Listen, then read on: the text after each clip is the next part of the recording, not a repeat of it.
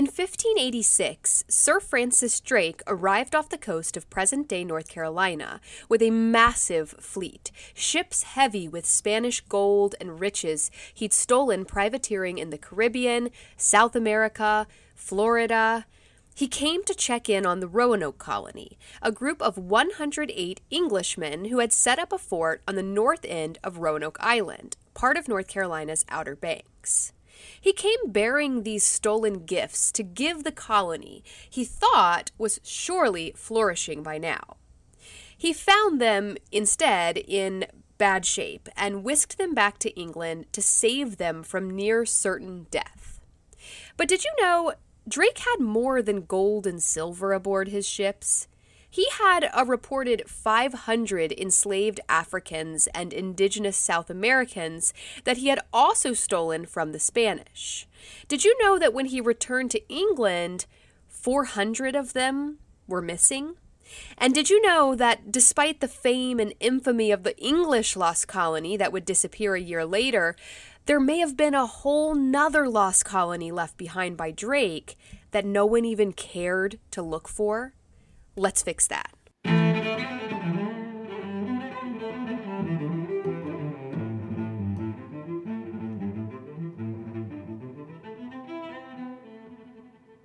Hello, I'm Shay LaFontaine, and you're listening to History Fix, where I discuss lesser-known true stories from history you won't be able to stop thinking about. I'm coming at you today with a mini fix instead of a full-length episode. September has just been insane with sick kids, sick everyone really, back to school. Yeah, I'm just trying to catch up. So this is a mini fix, but it will not disappoint, and I will be back next Sunday with a full-length episode. But this is kind of a long mini fix. I don't know. It's good enough. I put a lot into the last two episodes about the Roanoke colonies, the Lost Colony, and was absolutely honored to interview Michael Oberg, who is Distinguished Professor of History at SUNY Geneseo University in Western New York and author of the book The Head in Edward Nugent's Hand. And you'll be hearing from Michael some in this episode as well. So if you skipped that two-parter on the Roanoke colonies, please go back and listen to that first. It will make this mini fix so much more enjoyable if you're caught up on Roanoke first, because this is a follow-up to that.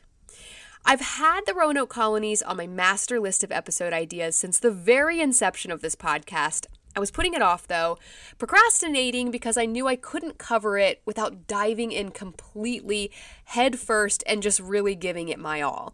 It's a topic that is near and dear to my heart and one that I happen to know a lot about, but I also really wanted to do it justice, which is why I reached out to Michael as an actual expert on the topic. I also read his entire book, The Head in Edward Nugent's Hand, in like 2 days, which with 2 small children and basically 2 jobs is rather impressive, if I'm allowed to toot my own horn. But really, I think that's tooting Michael's horn. The book was hard to put down. I highly recommend it if you want to know more about the Roanoke colonies. But in all my research for these episodes, I kept coming across this little side note that would just get thrown in about Sir Francis Drake and these 500-some enslaved people that he supposedly had with him when he arrived to check on the 1585 colony on Roanoke Island and ultimately ended up rescuing them. So let me back up and do a quick recap. In 1585, England attempted to establish its first colony in North America. They sent about 600 men to the Outer Banks of North Carolina under the leadership of Sir Richard Grenville and Ralph Lane, who was to be the governor of the colony. However, when they arrived, their flagship Tiger ran aground while trying to pass through a shallow inlet into the Sound, which is like a smaller body of brackish water between the barrier islands and the mainland. There in the Sound is an island called Roanoke Island. This would be the location of their settlement, but they ran their ship aground and lost most of their food and supplies trying to get to it. Left with only around 20 days' worth of provisions, Grenville took most of the men and headed back to England for more, leaving Ralph Lane with a group of around 108 men. Ralph Lane was a military officer, not a diplomat, so he made some very poor choices. that fairly quickly destroyed any hope of peaceful relations with the Carolina Algonquian people that lived in this area.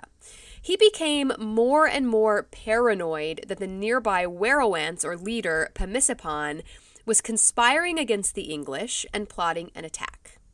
So he decided to preemptively cut off Pemisipan's head in order to prevent the treachery. Yes, that is the head in Edward Nugent's hand.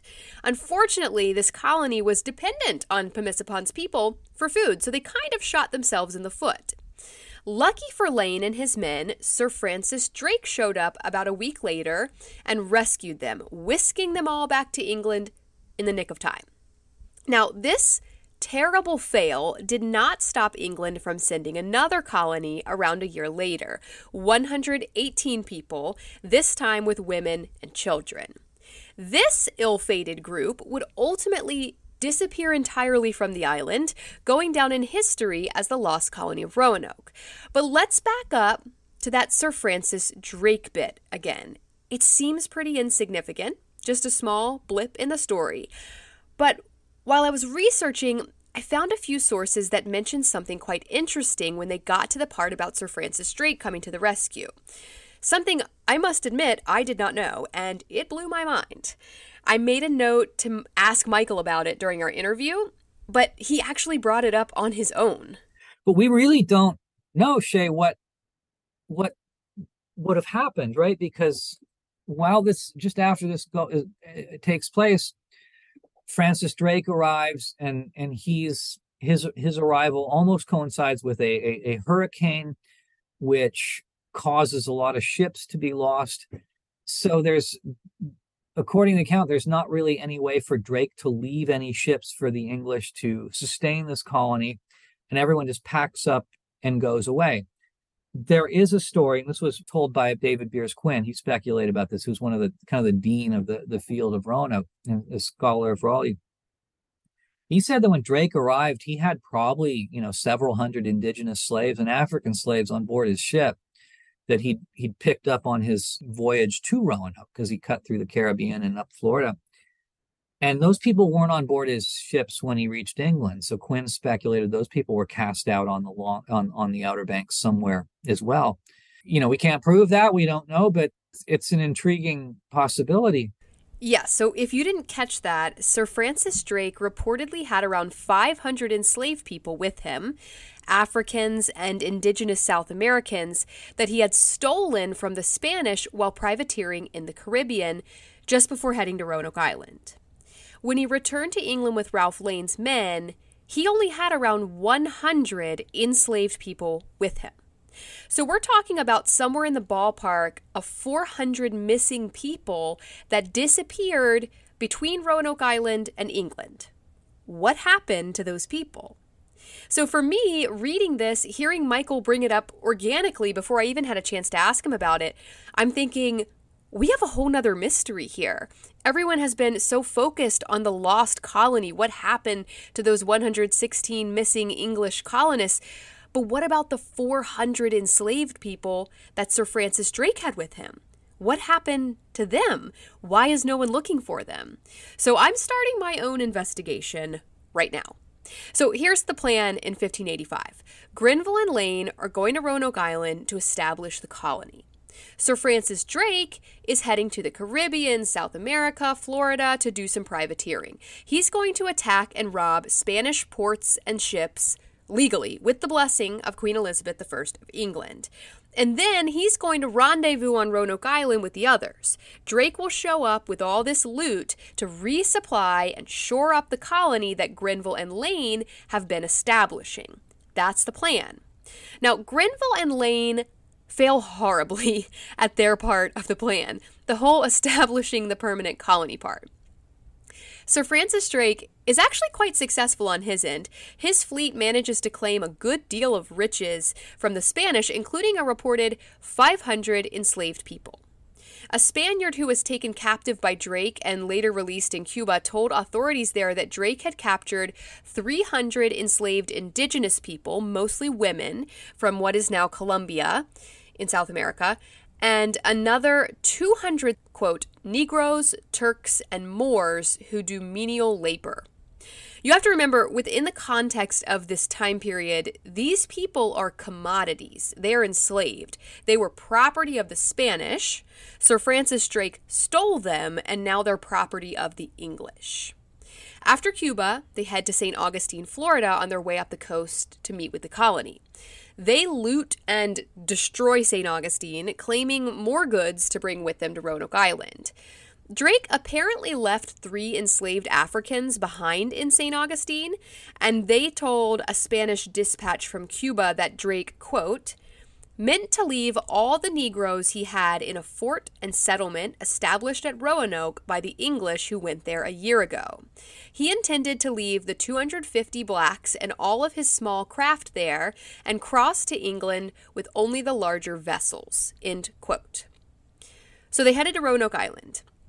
Drake thinks he's going to roll up on this well-established colony that's waiting for these silly offerings he's brought with him. He has like a bunch of fancy doorknobs and hinges he took off the houses in St. Augustine. He has fancy furniture he's looted from Spanish mansions and a massive bronze piece of a cathedral. These are not survival provisions. These are fancy, unnecessary baubles and knickknacks that you can't eat. They're extra. But that's where he thinks the colony's at. And it's not. It's not there. It's in a dark place. They've just murdered the Indigenous leader that previously fed them. They have no supplies. They've already eaten their dogs. They're holed up in their fort, hiding from the retaliation of Pomisipon's men. And they're really freaking lucky that Drake shows up when he does. But these 500 enslaved people are part of the provisions Drake is intending to give to the Roanoke colony. His plan is to leave them there. Some of them, anyway. When he gets there, he sees what kind of state the colony is in. Lane is like, get us out of here. He wants Drake to take them farther north to the Chesapeake Bay to scout out a better location for the colony. But like Michael said, they're met with horrible storms, likely a hurricane that batters Drake's fleet, destroys many of his ships. So he has all these people, his original crew, plus 500 enslaved people, plus Lane's 100-some men, plus all this stuff that he needs to get off the island, but he's down a bunch of ships. He's like, we can't go to Chesapeake. We better hope we can make it home to England at this point. And they do. But when they arrive, they only have 100 enslaved Turkish people and 3 West Africans. David Beers Quinn, a historian from the University of Liverpool, was the expert on this. You heard Michael mention his name. In his book, England and the Discovery of America, he wrote, quote, "The only reasonable explanation is that a considerable number of Indians and Negroes were put ashore on the Carolina Outer Banks and equipped with the pots and pans, locks and bolts, boats and launches of St. Augustine," end quote. Other historians disagree with Quinn's theory, though. Other theories suggest the missing enslaved people were lost at sea during that hurricane they encountered, or possibly Drake sold them off to lighten the load on the way back to England. These historians argue that enslaved laborers were valuable commodities. Why would he just ditch them on Roanoke Island? But at the same time, there wasn't really a market for them in Elizabethan England. The 100 enslaved Turks Drake gave to Queen Elizabeth when he returned were gifted to the Ottoman Sultan as a way to gain his allegiance against the Spanish. They didn't really have slavery in England. There's also no record of them drowning during the storm. You have to remember, John White, Thomas Harriot, and Ralph Lane were all aboard Drake's ships back to England. They all 3, especially White and Harriot, kept extremely detailed accounts of everything they saw and did during the expedition. Surely they would have mentioned at some point the loss of 400 lives. I mean, I know their lives were not valued in the same way that white people were valued, but they were trade goods, they were commodities. It still seems like there would have been note of that. Trading them, selling them on the way back, how did he fit them all on the ships? He lost a bunch of ships, and they were pushing it just to get Lane's men off Roanoke Island, to the point where they're throwing the colonists' stuff overboard to lighten the load. Many of John White's paintings, some of Harriet's notebooks are tossed overboard. Like, how much does a painting weigh? But that just goes to show how overloaded this journey back was. Could they have carried 400 more people with them? far enough to get to a place where they could have sold them off, somewhere in the Caribbean, maybe. That seems unlikely. So I'm left siding with Quinn. It kind of seems like the only option was to leave them behind.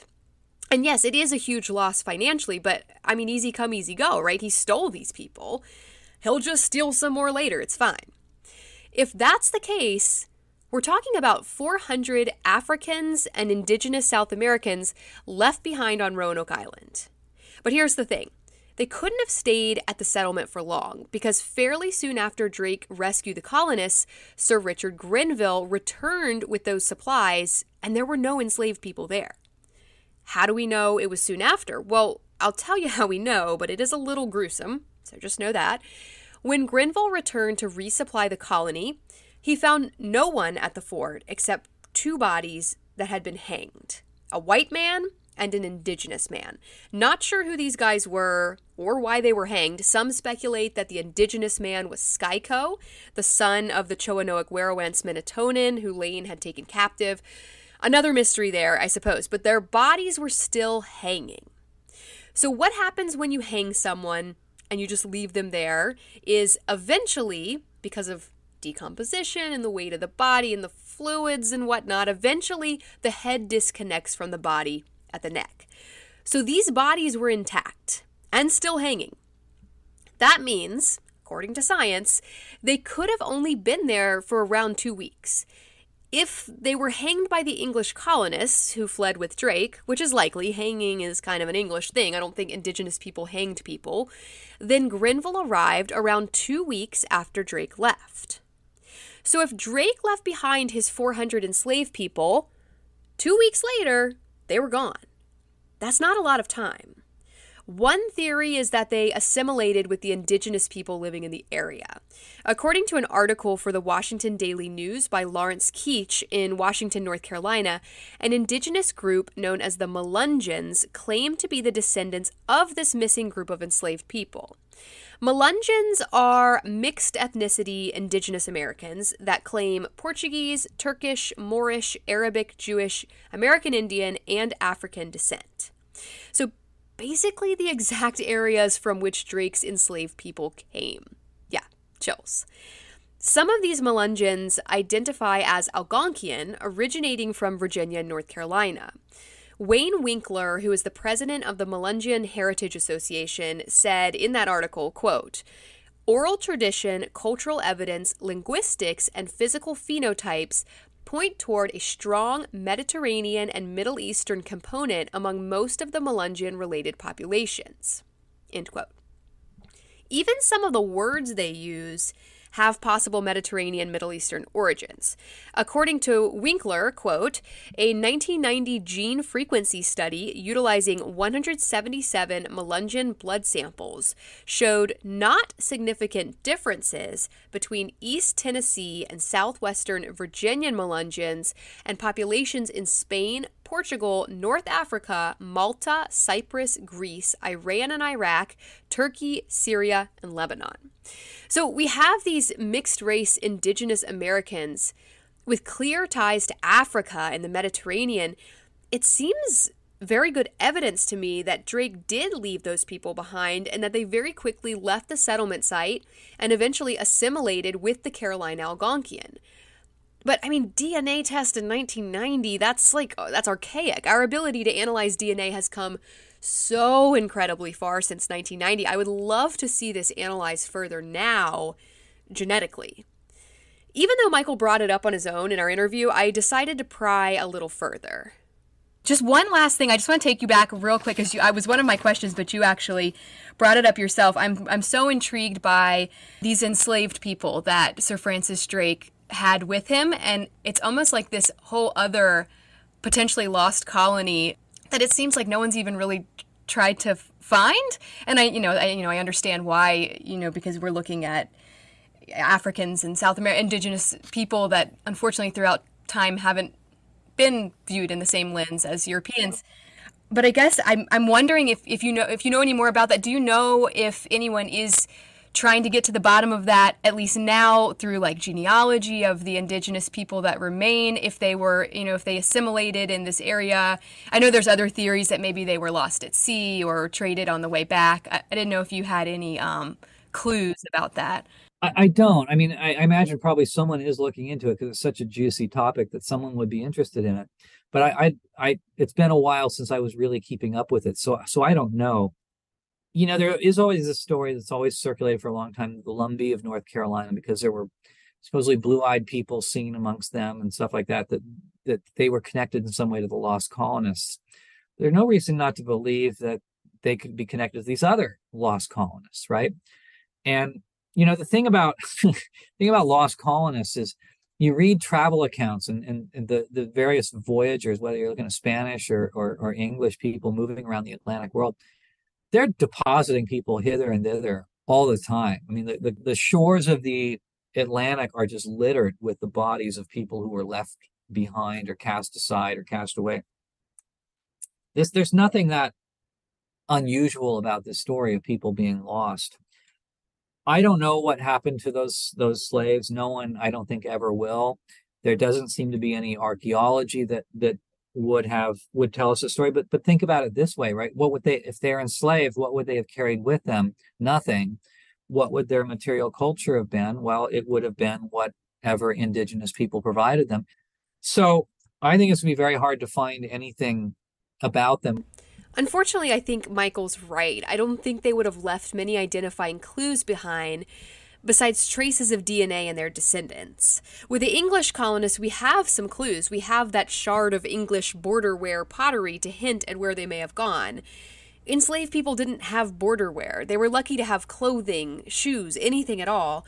So I don't think we will find them. And at this point, even genetics testing is just been so long, there's no way of telling where that DNA may have come from. I don't know. I don't know that much about genetics, but it seems improbable.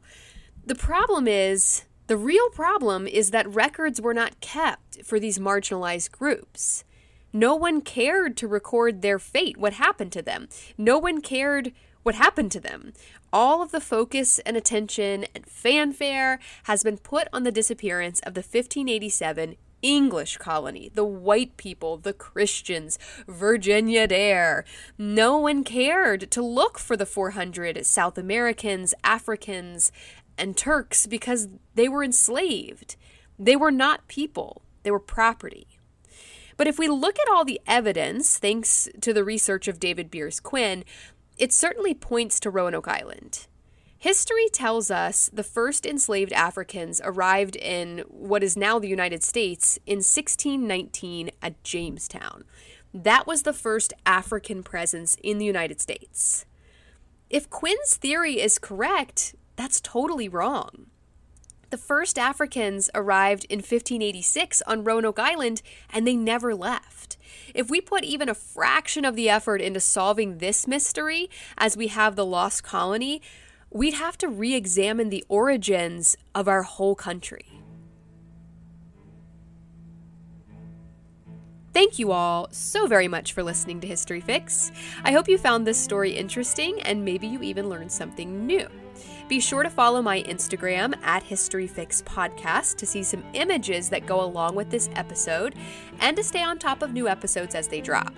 I'd also really appreciate it if you'd rate and follow this podcast on whatever app you're using to listen. That'll make it much easier to get your next fix. Information used in this episode was sourced from The Head in Edward Nugent's Hand, and special thanks to Michael Oberg once again for sharing his knowledge with us, Smithsonian Magazine, Washington Daily News, and Family Tree Magazine. Links to all these sources can be found in the show notes.